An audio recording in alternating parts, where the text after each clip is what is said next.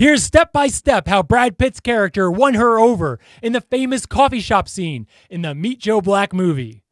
Find out next. Welcome back to the channel, Shakers. Derek Van Shake here. The coffee shop scene in the 1998 movie Meet Joe Black is one of the most famous and most perfect pickup moments in movies. Joe, played by Brad Pitt, genuinely and effortlessly got Susan, who is a complete stranger, to completely fall for him over a cup of coffee. So much so that later on in the movie, when he turned into this morning, yes. I wasn't quite myself. What are you eating? Peanut butter. She forgave all of those odd mannerisms because he was so perfect and wonderful in the coffee shop when they first met. But how did he do it? That's what we're going to find out. We're going to break down body language and verbal dynamics to finally reveal to you how he effortlessly got a complete stranger to fall head over heels for him. And if you're interested in meeting anyone, this insight will surely help your game. Now, let's get started. Hi. It's not what you say about her, it's what you don't say. Susan has a boyfriend, but Hannibal Lecter doesn't think he's right for her. Not an ounce of excitement, not a whisper of a thrill. Stay open. Who knows? Lightning could strike. And of course, he finishes up with some foreshadowing of what's to come. Oh, haven't heard that one before.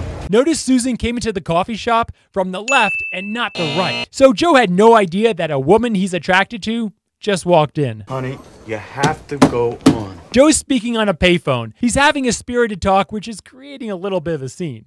Okay? There's a time to sow and a time to reap. You have to sow. Sorry. Besides Joe indicating that he's a little bit of a klutz, all that extra noise drew her attention and curiosity to what's being said and finding out more about who this person is on the phone. We're naturally curious of people who stick out and do not fit the typical mold. Not always in a positive way, of course, but regardless, different is interesting. No, I liked him. I don't like him anymore. Because you're my honey. If someone messes with you, they mess with me. That's it. Now, Susan is getting a candid glimpse into who this guy is by overhearing his personal conversation. I'm on a plane in a heartbeat. You let me know. When I get my phone in, you're my first call. I promise. Hit the books, get the degree. One day we'll be hanging out a shingle together. Joe is speaking loudly enough where it's not creepy that she's able to mention the contents of his phone conversation later on in this scene.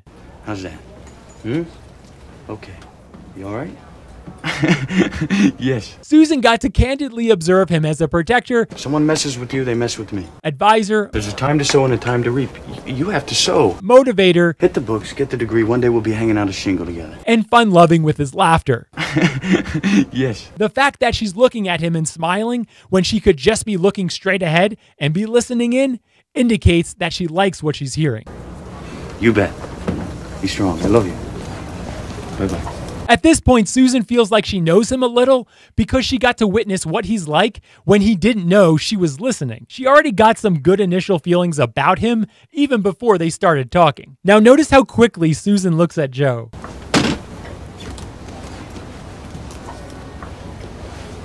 Yeah, Susan immediately looks at Joe to find out what this guy looks like, and since it was Brad Pitt, she was very disappointed.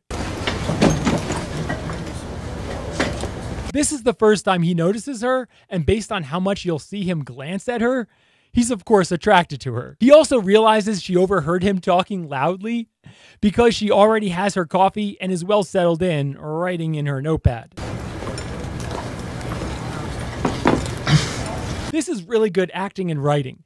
They had him take a sip of orange juice where that slurp went down the wrong pipe, so his opening words at the counter wouldn't be "thank you" to the worker. They wanted the buildup of those first words to go to Susan. Now here's his opening line to her. You may even call it his pickup line. You ready for it? Morning. Yep, it's one word. Morning. Some have the idea that an opening line must be amazing. Kind of like, oh my goodness, what can I possibly say to them? No, a greeting is perfect. It's just the start of a conversation. Because remember, as attracted as you are to that person, you may not even want to spend 1 minute with them once you start to get to know them. In a very meek voice, Susan says, "Morning," back. Has that ever happened to you?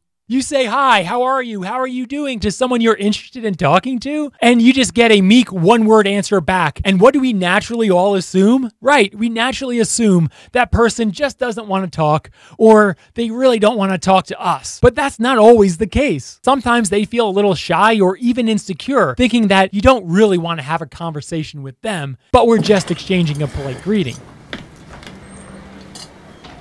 Jo doesn't get discouraged by her meek response. Now listen to this brilliant line. I was talking kind of loud there. I'm sorry. He apologizes for speaking loudly, which does two things. First, it allows her to know that he's not inconsiderate by recognizing that it was a little rude to get into a loud-spirited conversation in a restaurant. And second, it allows for her to give an open-ended response, which can start a conversation. Keep in mind, the initial greeting of good morning or hi or how are you is to make yourself known to that person. If you really want to talk to them, it's what you say after that initial greeting, which starts the conversation. Oh, not at all. It was fascinating. Look at his face. He's even a little shocked that she responded so well to that conversation starter. And yes, it's because, as you saw earlier, when she was listening in on his conversation, she was curious about him and wanted to know more about what he was saying, even though she gave her quintessential meek response to his initial greeting. You will never know if the person you really want to talk with really wants to talk with you until you follow up with something after they give you their typical meek response to your greeting. Yeah, what was fascinating about it? An easy question back to keep her talking. To keep someone talking, especially when you initially meet them, finish with a question. If you feel like you have trouble thinking of questions, just think who, what, when, where, why while they're talking, because that's the start of a question. You and, honey? It's my kid's sister. Right here, he answers her question, and she looks down with a disinterested "oh," without volleying a question back at him. Some of us would just end the conversation there, thinking, I guess she's not really that interested in talking to me and seems kind of busy. She just broke up with her boyfriend and was thinking about dropping out of law school. Oh, I'm sorry. No, nothing to be sorry about. That's the way it is with men and women, isn't it? What's the way? Nothing lasts. What Jo does really well is keeping the conversation alive. Oh, yeah, I agree. She pushes him aside, showing more disinterest in him by looking down with her response. Some of us would be thinking, she seems very busy, and she's busy writing. I'll stop talking now. But nope, he continues with the program and continues with his frame. Watch. Really? Why? He surely knew she was trying to come across as disinterested from her body language, but ignores that and sticks with his frame, that we're having a friendly chat over breakfast together. Even though she doesn't see it that way at this point, it doesn't matter. He sticks with his frame. I'm interested. What's happening is that their frames are colliding. Her frame is, I have a boyfriend, I'm going to be polite to this guy to just brush him off like I've done to many other guys. I'm probably never going to see him again. I have to write all these things on my piece of paper. But his frame is, I want to get to know her. When frames collide, one frame will dominate the other. He's calmly and very politely sticking with his frame. I was just trying to be agreeable. Jo flashes her a big smile to show that he didn't take offense to her brushing him off, which shows that he doesn't take himself too seriously and can be lighthearted. But also, what typically happens when someone flashes someone a big, genuine smile? Watch. Okay, all right. I was sharpshooter. Yes, that person smiles back. And along with some self-deprecating humor, they share their first laugh together. Laughing releases endorphins, or the feel-good hormone, which is a major victory to win her over to his frame. No, it's just that nothing lasts stuff. That was the problem with Honey's guy. He didn't know what he wanted, so he's fooling around, and she catches him at it. And like one girlfriend isn't enough for him. This does so much. First, he's proactively squashing a possible major concern based on his likely prior experiences. Second, it also gets her to start thinking and talking relationship, which immediately moves him out of the friend zone. Many times we end up in the dreaded friend zone because we're likely too hesitant to make it clear that we want a relationship and don't just want to be friends. The hesitation you saw there is because Susan is subconsciously feeling that she's moving into his frame. So you're a one-girl guy. In sales, that would be a buying question. And considering she has a boyfriend who she never mentioned to Joe, this is a major breakthrough for him.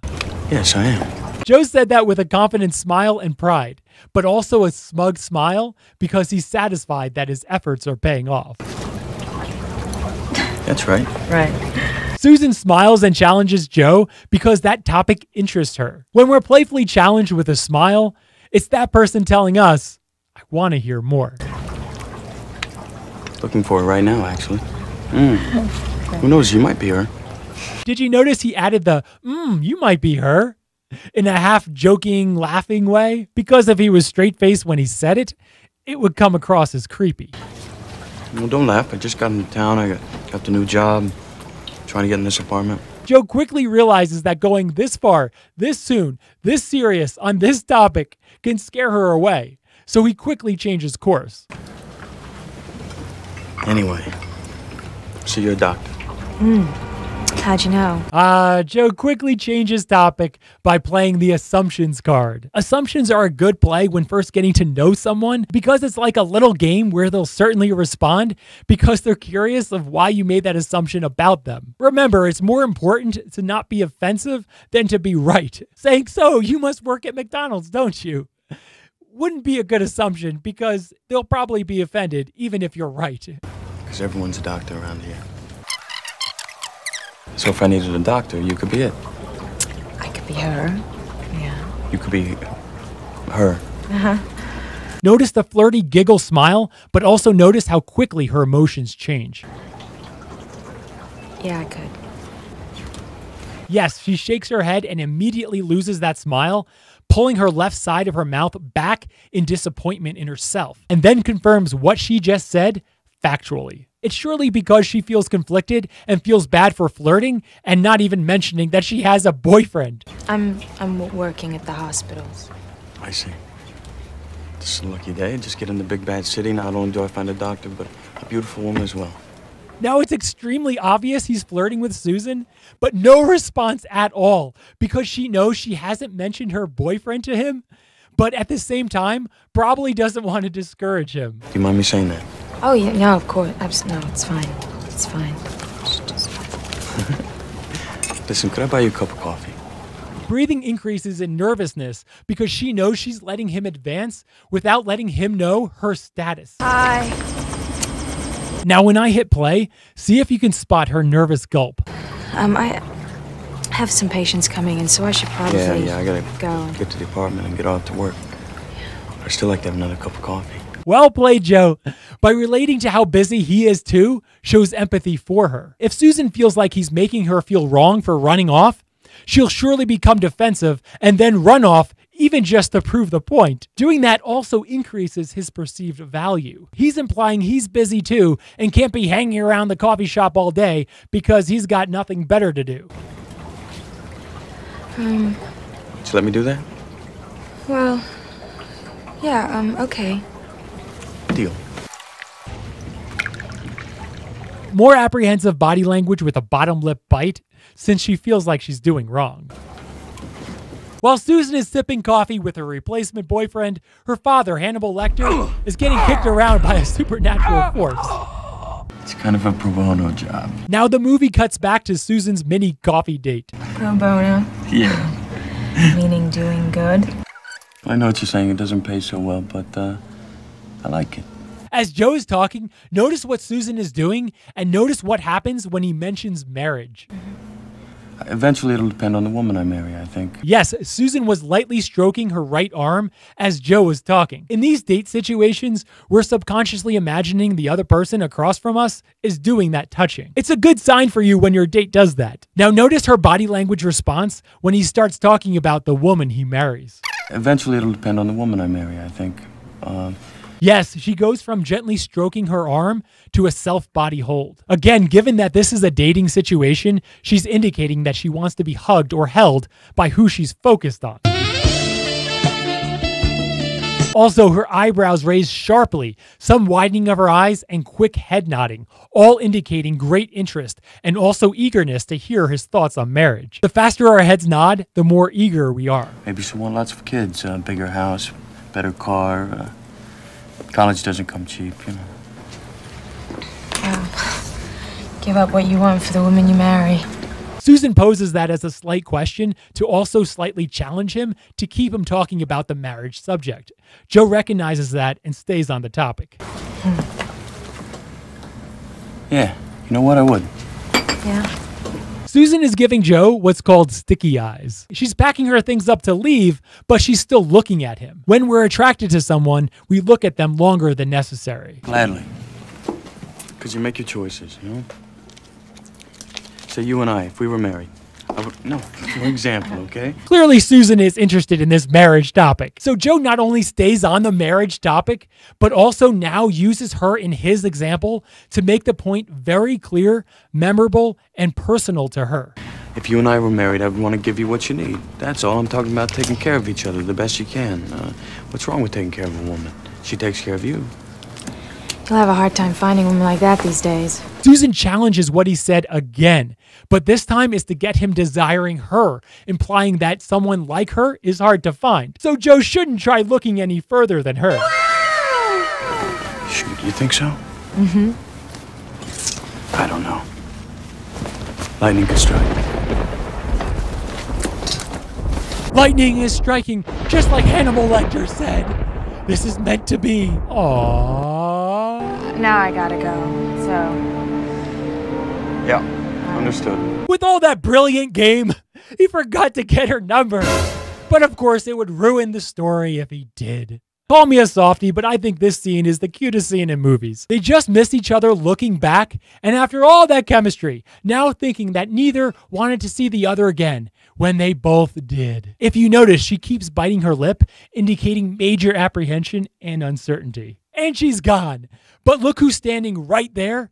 Yes, it's the paramedics. It's a good thing because, watch.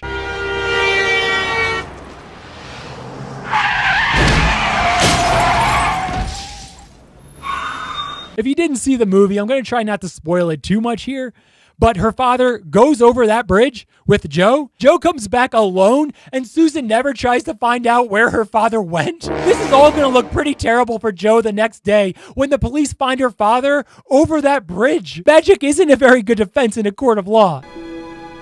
The coffee shop scene is such a great scene because we've all been there in a similar situation where we wanted to get to know that stranger, but we either were too afraid to say anything, or when we did say something, it all turned out kind of awkward. Hopefully breaking down how it was well played can not only help your pickup game, but also getting to know people if you're in business or in sales. In the comments, what's the funniest, most clever pickup line you've ever heard?